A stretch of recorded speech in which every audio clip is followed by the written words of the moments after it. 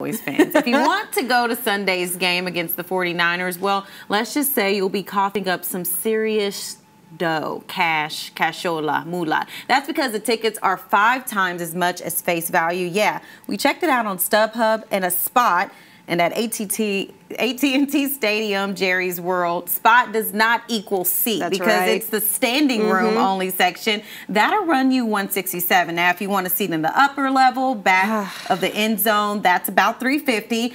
For those nosebleed seats, the price just climbs on up to $500, and then eventually you get to the thousands. And if you want to bring a friend, it's that's like a couple of thousands. You can catch me next door at Texas Live, sipping on a beer and just watching it on the screen. There you go. Come on, Mara, tell them the balling on a budget. There you go. Yeah. Yeah. You know, that's just crazy to me because, you know, like all the games I've been to in the NFL, it's just like the prices are half that, even less. So it's just like $500 for the nosebleeds. I'll pass. Definitely a trip. I don't love my team Jerry's that much. World, right? Dang. All right. Well, it seems like